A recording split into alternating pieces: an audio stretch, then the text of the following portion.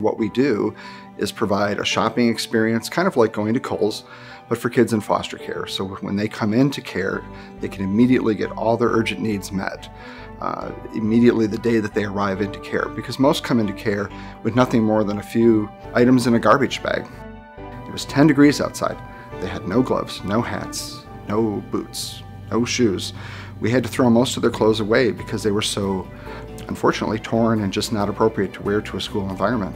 And they didn't feel good about those clothes anyway. And there was literally maybe 6 items in a garbage bag. And that's how my children arrived at my house the first time I took children in as a licensed foster family. But the foster closet opened up and we got everything that they needed immediately. My kids were in school the very next day with clean clothes, proper shoes, and school supplies. And we actually heard from their teachers that they used to pull their desk away from all the other kids into the corner, and they wouldn't have anything to do with the classroom. And literally within a matter of days, they were smiling and they were happy and they were back with the other kids in the classroom. Because of the Banksgiving program donation that we received, the foster closet has been able to expand further than we even thought we could before.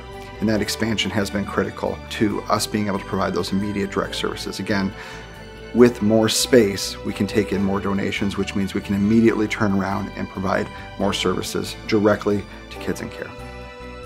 The community banking model is so simple. We know here at First State Bank, in order for First State Bank to be successful, the communities that we serve have to be successful. Everything that we do at First State Bank is for the betterment of the communities and the people that live and work in those communities. We have a lot of needs in our own backyard right here in Macomb County, and to have those direct services not forgotten about, but actually focused on in the way First State Bank has done is absolutely an amazing thing. This is the best type of support that First State Bank could actually give to organizations in the community.